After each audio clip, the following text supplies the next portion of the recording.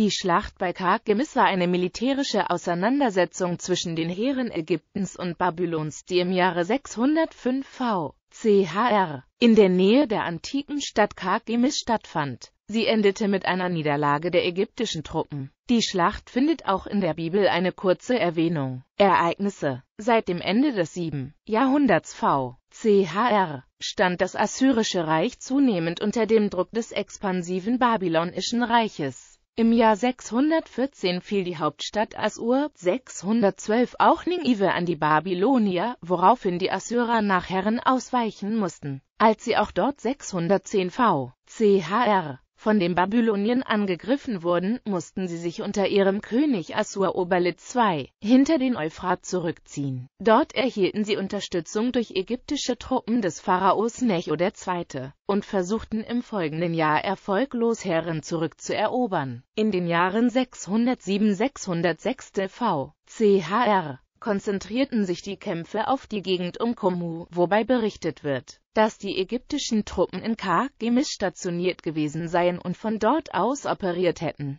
Aus diesem Grund unternahm der babylonische Kronprinz Nebukadnezar II. im Jahre 605 v.Chr. einen Feldzug gegen Karkemiš.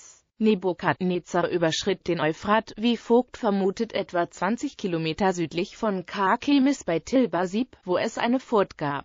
Die Besatzung der Stadt stellte sich vor der Stadt zu einer offenen Feldschlacht, nachdem sie durch eine Unterstützung schier verstärkt worden war. Das ägyptische Heer war bereits vor der Nachricht vom babylonischen Anmarsch von Ägypten aufgebrochen und wurde vielleicht vom Pharao persönlich geleitet. Im Verlauf der Kämpfe drängen die Babylonier in die Vorstädte von Karkemiš ein. Spuren der Häuserkämpfe konnten noch bei Ausgrabungen im Jahre 1912 festgestellt werden. Schließlich erlitten die Ägypter eine Niederlage. Ein Teil von ihnen floh nach Südwesten, ein anderer in die Stadt selbst. Anschließend verfolgte Nebukadnezar sie bis Hama, wo er das ägyptische Heer endgültig aufrieb. Nach dieser vernichtenden Niederlage musste Ägypten das gesamte Gebiet bis zum Wadi al-Arish aufgeben. Zwar gelang es, ein weiteres Vordringen der Babylonier aufzuhalten und 600 v.Chr. die zwischenzeitlich verlorene Stadt Gaza zurückzuerobern, doch die Vorherrschaft Ägyptens im östlichen Mittelmeerraum war vorerst gebrochen.